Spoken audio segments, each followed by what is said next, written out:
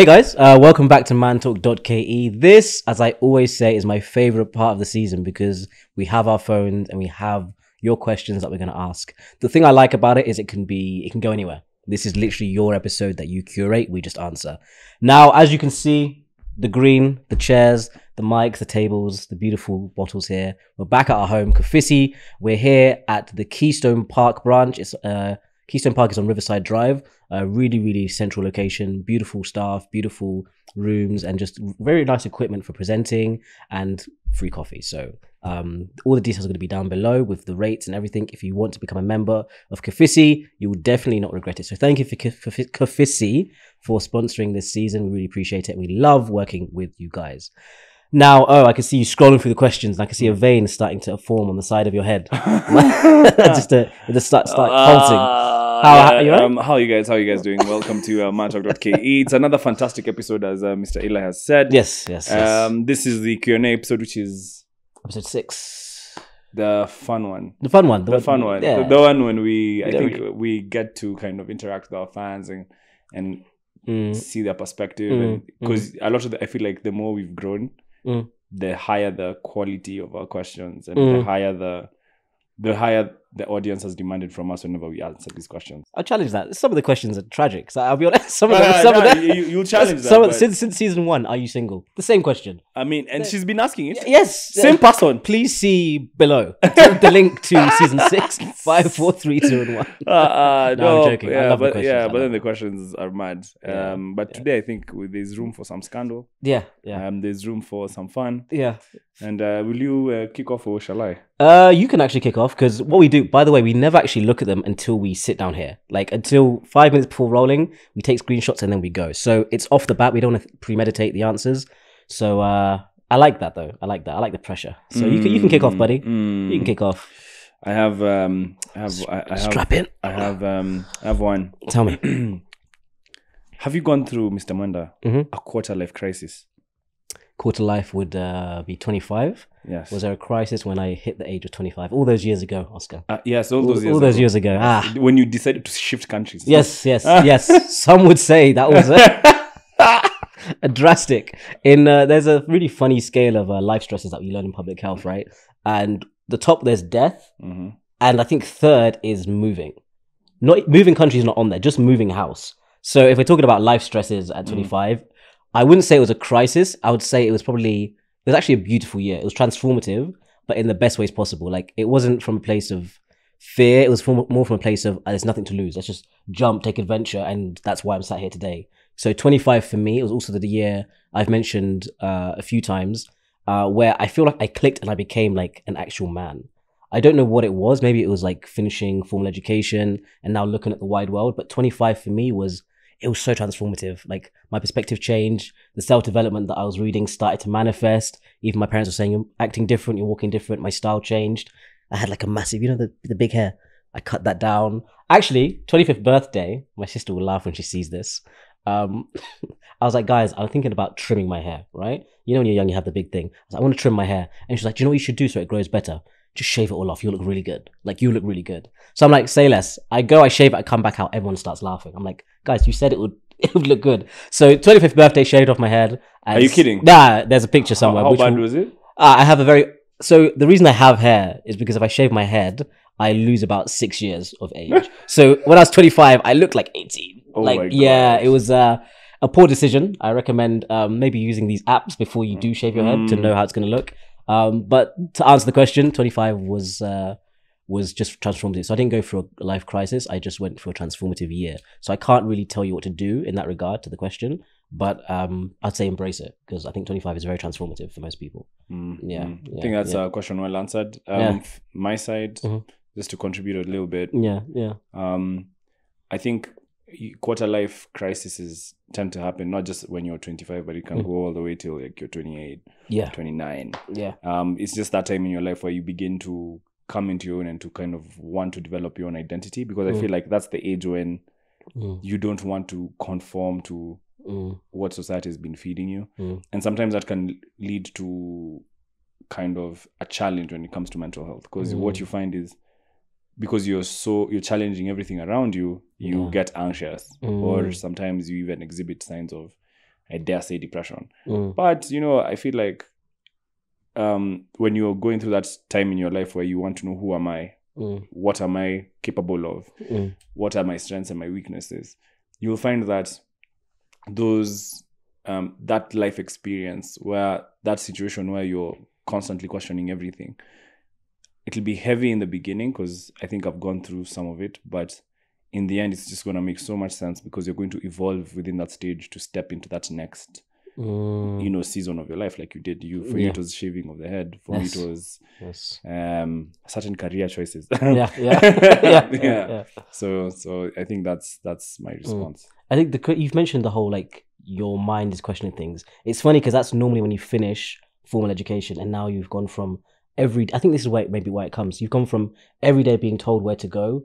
And you can see when you're going to finish school, you can see what you're going for. Yeah. When you hit 25, most people have finished, and you're now making choices as to everything I did then. Now, what am I going to do in the big world? Yeah. So I think it's natural. I didn't think I'd panic if 25 is like a shaky year, because for most people, it's okay. What do I do now? Yeah. Like, and for some people, it doesn't even just happen in uni or during formal education. Sometimes it happens in the course of your life, because you suddenly hit a place where it's like, okay, are you going to tell me that I'm going to stay where I'm going to stay for like 10 years or 5 years or 7 years? I'm going to continue living this life. I want more. And when you hit that place where you're starting to say things like, I want more, I want to pursue more, I want to express myself more, I want to, you know, spread my wings, to use a word that was recently used on me.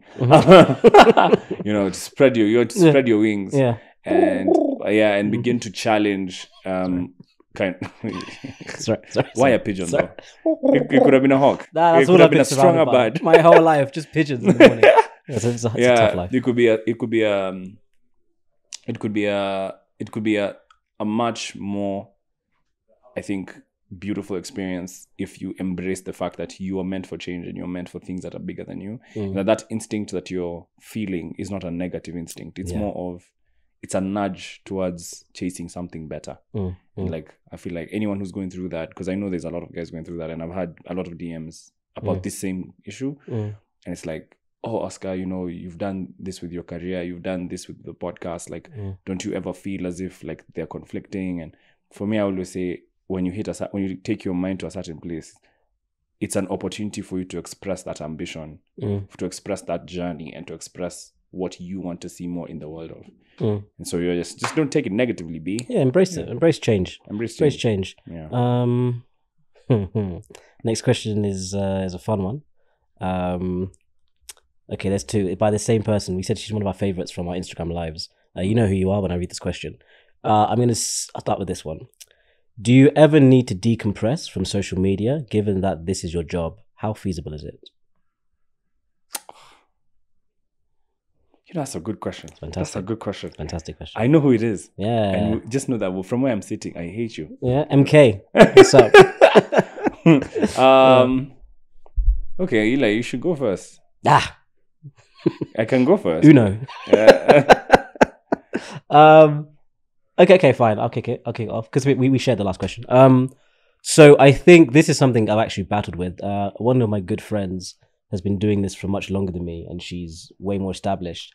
And I've seen her be very deliberate in the time she takes to just come off maybe for like a weekend or come off for like a few weeks and just let her people know that I'm taking time for myself.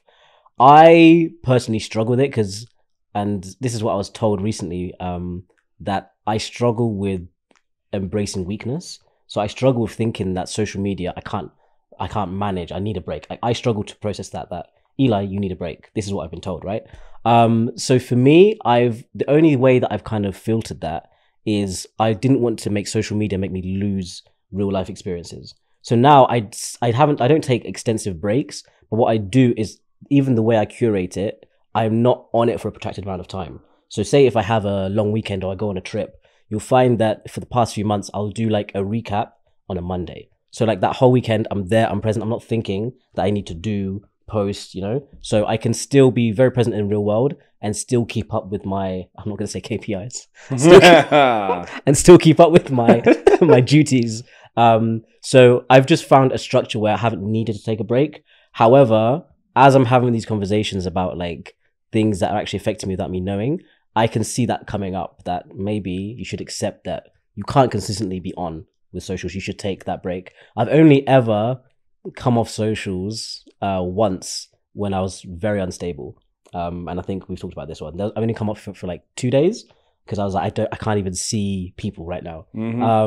So that's the only time. Don't laugh. That's the only time that's the only time I've sort of come off. But apart from that, no, I think I have a healthy relationship with it. But I recommend if you can't manage, then don't try to like come off for a bit. And I think I'm going to probably do that soon. Yes. How about you, buddy? As for me, my social media pages, thank God, I have decided they're not up for sale. They're for me, for my time, for my basketball, my sneakers. I do what I want with it. So, when I joined social media, I rejoined social media, which was what, August of 2020? 2019? Yeah, 2020, I think. 2020? Yeah. What? Was it 2020 or 2019? I think 2020. Oh, yeah. Okay. Yeah. So, yeah, I'm not sure when, but like should be between 2 to 3 years ago. Yeah, I think either 2019 or Yeah, 3 or 4 years ago. So when I came back on, we came with the agenda for I need to like show some of myself for Mantalk and the brand.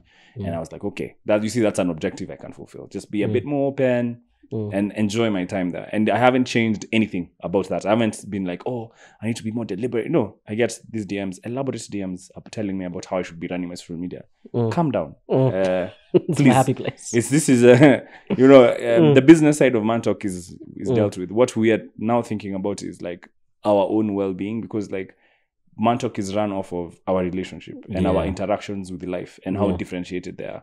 And sometimes those differences are actually what make the show what it is. 100%. The fact that I might want to do more as a content creator, but I'll do it according to how I want to and how I feel. And I don't feel forced. And I was talking to the coolest woman in the world, whose name is Patricia Kihoro, about this issue. And she was telling me that, the reason why I do what I do as well as I do it is one of the reasons is I have the freedom to express myself creatively. If you feel as if like it's a job, then why the hell are you doing it?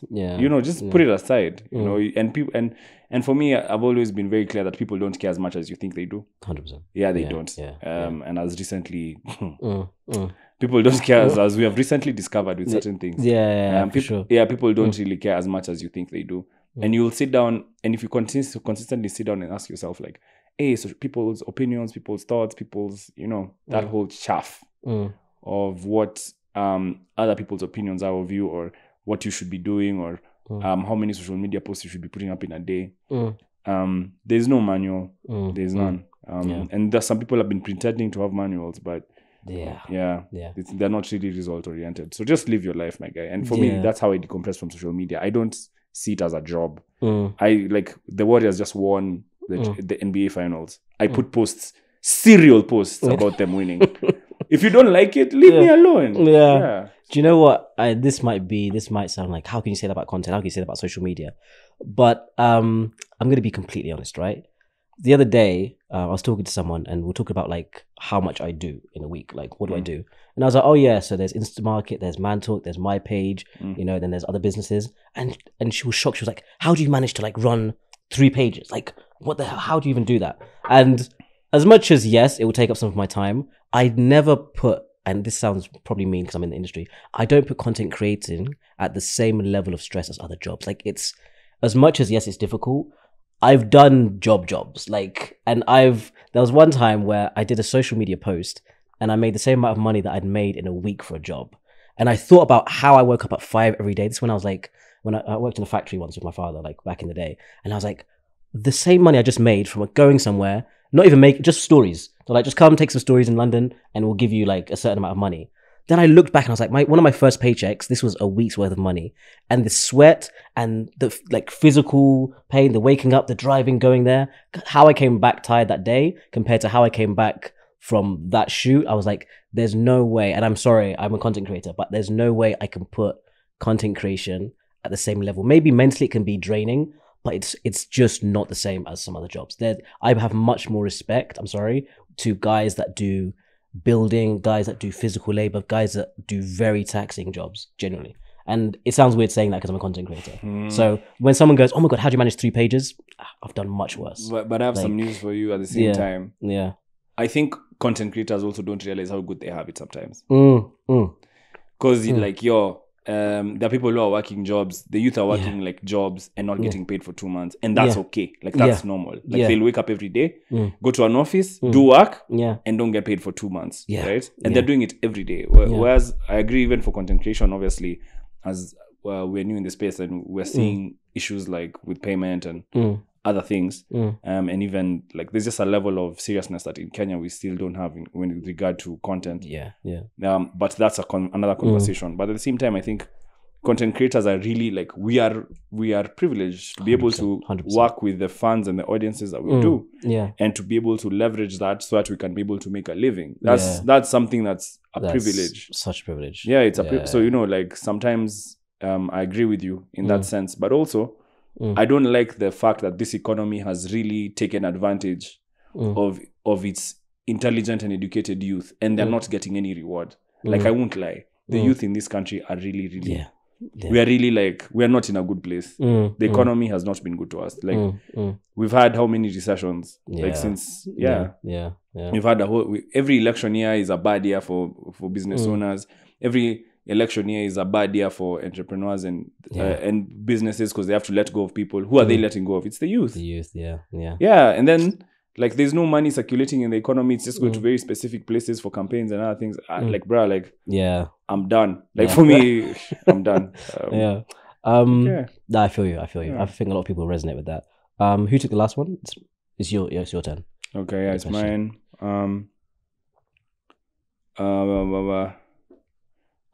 Just a quick one. How is your English so far? How is your Swahili so far? Kopoa. Fiti. Let us continue. Very good answer. Fellow Kenyans. Okay, how are you guys able to maintain such a healthy business relationship as much as being friends? What you have to do is just create incredible experiences outside of work, and that will bond you more than work will. So when you go to work, you'll be more effective. It's a simple answer, but you know what I'm saying. I have no idea how I've survived this long, guys. I'm being healthy against my will. The guy to my right is a complete, if he's nonsense. If you saw the live we did on Instagram, goodness gracious, it's been tough. It's been one-sided. I'm suffering here, guys. Help me, save me. Yeah. I'm like that guy. I'm like that guy in Get Out. Yeah. ding, ding. But me and Mr. Wenda have had some good times. Yeah, I think it's important. I think like, and we're also very conscious of the fact that Mantalk.ke is essentially a relationship. Yeah, it's essentially a relationship. Yeah. The business side and all that, like, with the money side, that you can always figure out, man. Like, but like, in this man, I found a brother, so like this. So we're doing well. We're okay. This guy. Okay. Let's stop there before he cries again. Wow. Listen, I'm an open and vulnerable man. I can't say the same for some people. He took it. I remember there was a line that your mother said once. She said to you, she's like, what did you say? She's like, when friends go on trips, sometimes it's a strain. How is your relationship? And the answer? Never better. Never better. So create experiences. Yeah, join is bad. Lord have mercy. We can't talk about that. Lord have mercy. Lord, not on camera. When you do it? We have... Okay. Sorry. Next question. Oscar Come. What encourages you to do what you do? What do I even do, though? It's a good question. The thing about me, and this is also one of the questions that have been asked, is your capitalist mind and your... That's my next one. Yeah, I know. My capitalist mind and my philanthropic mind are in a bar fight. And it's true, because in many ways I don't perceive capitalism the same way as, like traditionally, as it's been traditionally sold. I think that it's time for a different type of, capitalism as an economics philosophy, in terms of as a socio-economic philosophy, because why I do what I do is because I think that building enterprises like this, like what we're doing with Mantalk, have the capacity to be positive, to be for profit, and to cause positive change. And you know, as the youth, again, I'm like I said, I am in the youth bracket, very strongly in there. Yes. I've seen that there's a lot of opportunities going on in the world that are not really being afforded to us as Kenyans and as Africans. And podcasting is one of those few ones that like we can really like leverage regardless of wherever you come from. Because if you have a voice and a platform, as long as you use it for positive change, then, you know, you'll be able to see the world and live in the world that you want to be in, you know? And that's what I do, why I do what I do, because I honestly feel like, especially with the podcasts, I actually think that this is one of those rare occasions where, as Africans, we have a similar platform and a similar starting point as most other races across the world. And if we use these platforms and the technologies that are available to us efficiently and well, then we'll be able to elevate our own lives as well as the lives of others. And we're doing it through one of the most powerful mediums, which is culture. We are now, every day when Eli and I sit down and have a conversation with anyone we're sitting down with, we are printing cultural currency. We are communicating to the world that we are a bit more than just those, what traditional media has portrayed Africans as being. And that is such a powerful thing. Facts. Because as we continue to do it over time, we'll just, you know, will inspire other people to challenge themselves even more than we have, and to break boundaries. So for me, it's like we're planting a seed for the next generation of Africans to like just bloom and grow out of. And that's why I do podcasting. For the legal side, to be honest, the legal side of me is now my pure capitalist side. Like that one is a monster. Is a capitalist monster. Because I really, really believe strongly in economic empowerment. And that belief has been validated by the fact that suicide rates among men are not just caused by you know, relationships, but economics. The economic empowerment of young men and of the youth is something that has that knock-on effect. Things like access to credit for young small businesses, things like talent development, capacity building, and how to participate in an economy. Those are things, and the competitiveness of business. Those are things that I like. Those are things that I enjoy. I really enjoy, and Eli has seen me in boardrooms. I really enjoy that whole corporate structure and engaging with it in that way, and setting up companies and coming up with transactions and ideas around those transactions, financing those transactions. Because in the end, you'll realize that you might have any idea, but when you're executing it at some stage, those ideas need financing. They need structure so that they can be sustainable and continuous. And I feel like that's why I do what I do, because I can see that a lot of young people might have ideas, and I was one of the victims of this. But you don't have the education, you don't have the structure to actually execute on your dream and on your vision. And kind of those two marry really well, because with what you're doing for podcasting, it's essentially media business. I get to flex both muscles. So that's why I do what I do. Nice. Mine is just one sentence. I think everything I do, I found a level of purpose in it, and that's it for me. Just, I wake up every morning, I know that whatever I'm putting my mind to has a purpose and has a service. So that's it for me. But that's it. Yeah. So that's 2 books, 1 paragraph. I think that's sufficient. Yeah. Turn on the freestyle.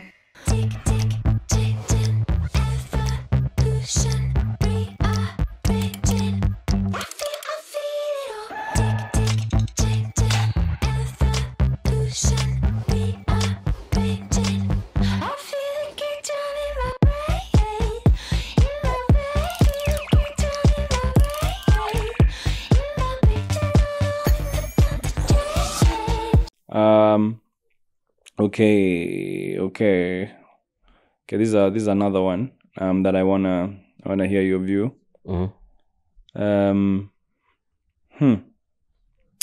Do men and boys have an essential role in effective menstrual hygiene programs? This is the same question from the live. Oh. Fascinating. Okay. I'll repeat what I said on the live. Do men and boys have an essential role in the menstrual hygiene programs? So what I said, if you don't watch us on Instagram every Thursday at 9 p.m. That is why I asked it. Yeah.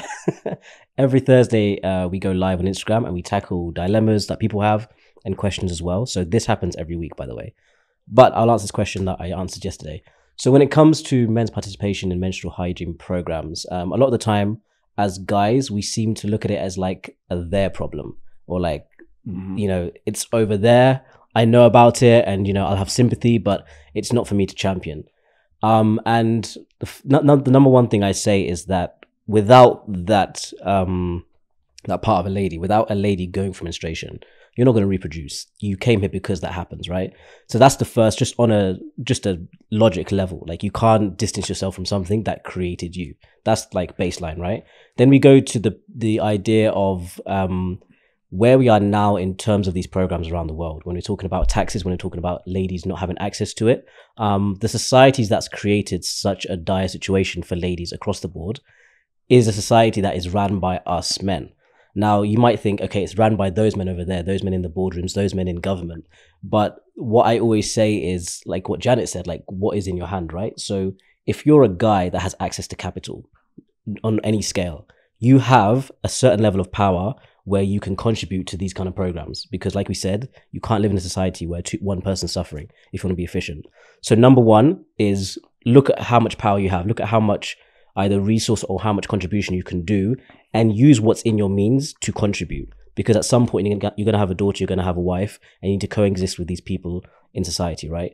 Then if you're looking at somebody now that's in the government offices, the expectation on that guy is much more than somebody with just capital. So in the same breath, he should be using his resource, his power, his influence to be giving as much effort as a guy that can just contribute one pad.